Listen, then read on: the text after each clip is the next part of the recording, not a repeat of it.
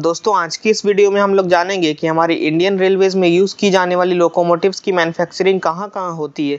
Hello दोस्तों, मेरा नाम है गौरव और आप सभी का आपके इस यूट्यूब चैनल जीएस व्लॉगर पर स्वागत है।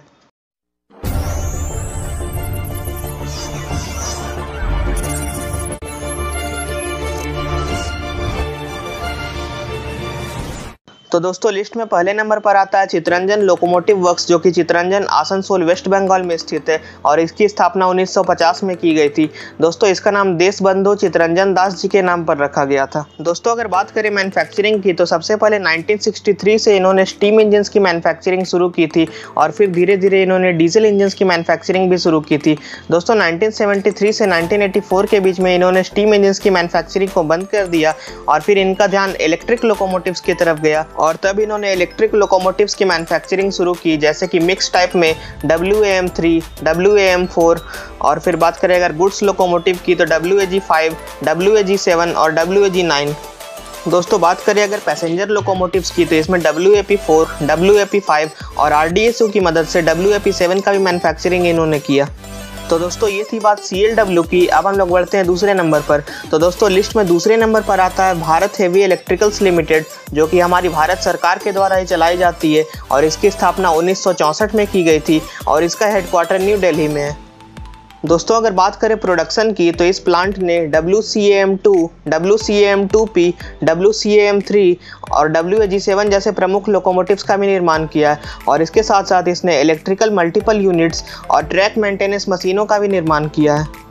दोस्तों अब बढ़ते हैं तीसरे नंबर पर। तो दोस्तों लिस्ट में तीसरे नंबर पर आता है डीजल लोकोमोटिव वर्क्स वाराणसी, जिसकी स्थापना 1961 में की गई थी और 1964 में इसने अपना पहला लोकोमोटिव मैन्युफैक्चर किया था। दोस्तों शुरुआत में इसने सिर्फ एल्को बेस्ड लोकोमोटिव्स की मैन्युफैक्चरिंग शुरू की थी, लेकिन 1990 से इसने EMD बेस्ड लोकोमोटिव्स की भी मैन्युफैक्चरिंग शुरू कर दी। दोस्तों अगर बात करें प्रोडक्शन की तो इसने WDM3D, WDM3A, WDP4, WDP4D, WDG4D और WDP5 जैसे प्रमुख लोकोमोटिव्स का निर्माण किया है और इसके अलावा अभी हाल ही में इसमें एक नया लोकोमोटिव मैन्युफैक्चर किया गया था, जो कि इलेक्ट्रिकल और डीजल दोनों था और जिसका नाम था WAGC3। और दोस्तों इसकी खास बात यह है कि इसके लोकोमोटिव सिर्फ इंडिया में ही नहीं चलते बल्कि विदेशों में भी इसके लोकोमोटिव्स एक्सपोर्ट किए जाते हैं। For example Sri Lanka, Nepal, Bangladesh, Mali, Vietnam जैसे कुछ देशों में इसके लोकोमोटिव्स को एक्सपोर्ट किया जाता है। दोस्तों DLW के द्वारा मैन्युफैक्चर की गई लोकोमोटिव्स के मॉडर्नाइजेशन के लिए हमारी इंडियन गवर्नमेंट ने एक और लोकोमोटिव प्लांट्स पटियाला में खोली है, जिसका नाम है डीजल लोको मॉडर्नाइजेशन वर्क्स पटियाला। और दोस्तों इसके अलावा एक और प्लांट तिरुचिरापल्ली में भी है और जिसका नाम है गोल्डन रॉक रेलवे वर्कशॉप।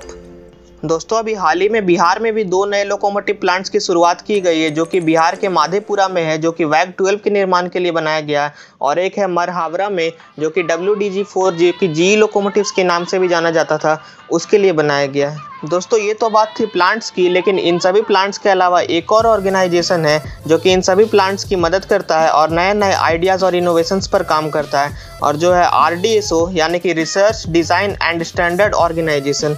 तो दोस्तों इस तरह से आज की इस वीडियो में आपने जाना कि इंडियन रेलवेज में लोकोमोटिव्स की मैन्युफैक्चरिंग कहाँ कहाँ की जाती है। दोस्तों अगर वीडियो पसंद आया हो तो इसे लाइक ज़रूर कीजिए और शेयर कीजिए अपने दोस्तों के साथ और कमेंट करके हमें बताइए कि वीडियो आपको कैसा लगा, और हमारे चैनल जीएस व्लॉगर को सब्सक्राइब करना बिल्कुल ना भूलें। तो मिलते हैं इसी तरह की एक और नई वीडियो में। Thank you for watching friends, stay connected.